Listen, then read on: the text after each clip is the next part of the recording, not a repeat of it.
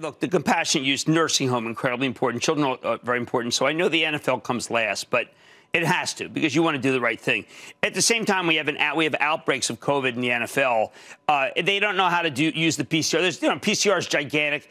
I would imagine if you put one of these in each player's locker and they came in and they checked, a half hour later they'll know whether they should leave or not. I mean, that's pretty much better than what they're doing now.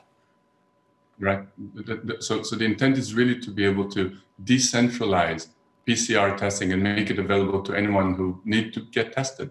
You're absolutely right. That's really the solution. Right, but I would tell you that this should be thousands of dollars, this thing I'm holding up. Well, it's not nearly as much. One thing I will share with you is that as we're scaling up the production capacity, price goes down. By the way, you can actually see the production line right behind me here. So I'm in our headquarters. How many of these do you think you can make with accuracy and everything as good as they are? So, yes. So the capacity right now for us is in the tens of thousands per month. We're scaling this up as fast as humanly possible. We're trying to get all the way up to hundreds of thousands and millions and so on.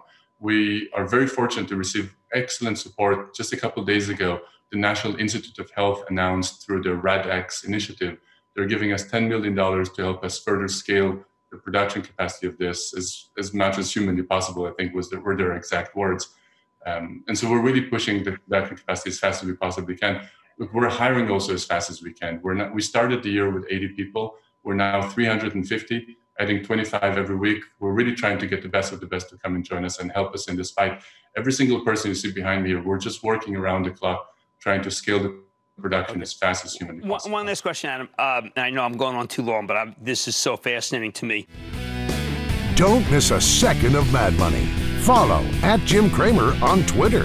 Have a question?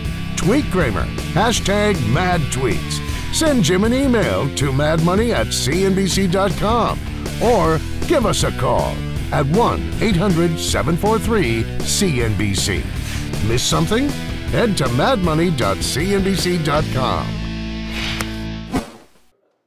Shepard Smith here. Thanks for watching CNBC on YouTube.